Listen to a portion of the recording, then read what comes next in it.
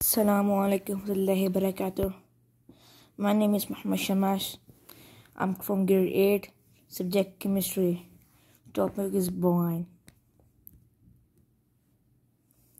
Electrolysis of brine. Brine is a high concentration solution of salt, NaCl in water, H2O in different contexts. Brine may refer to salt solution ranging from about 3.5%. A typical concentration of seawater on the lower end of end solution used for brining foods, up to about 26%. A typical saturated solution depending on temperature.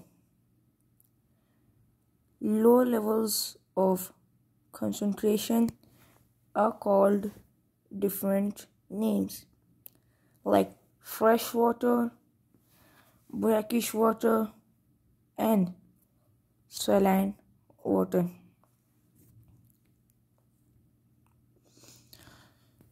Brine naturally occurs on the Earth's surface.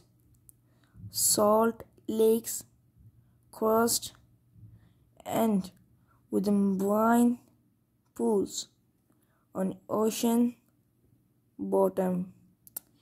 High concentration brine lakes typically emerge due to evaporation of ground saline water on high ambient temperatures.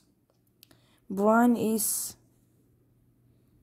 used for food processing and cooking, pickling, and brining, for de-icing of roads and other structures, and in a number of technological processes.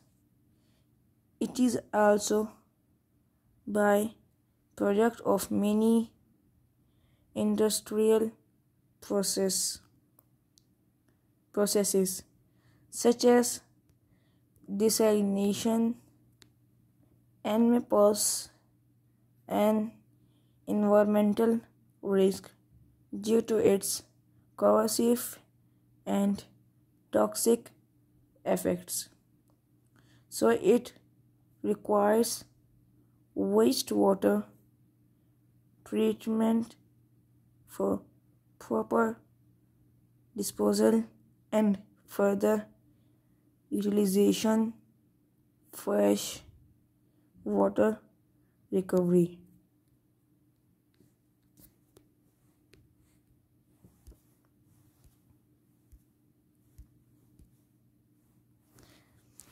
This is a diagram of graphic breakdown of water salinity, defining fresh water, brackish water, salt water, and brine water.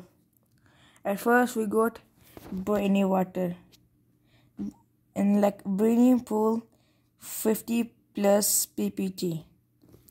Second, we just got saline water, sea water, salt lakes 30 to 50 ppt. At last, we just got brackish water, acidification, mangrove swamps, brackish seas, and lakes, brackish swamps 5 to 30 ppt. At last, we got fresh water, ponds, lakes, rivers, streams, qualifier 0 to 5 ppt. In last, we got a NASA technician measure the concentration level of brine using a hydrometer at a salt evaporation pond in San Francisco.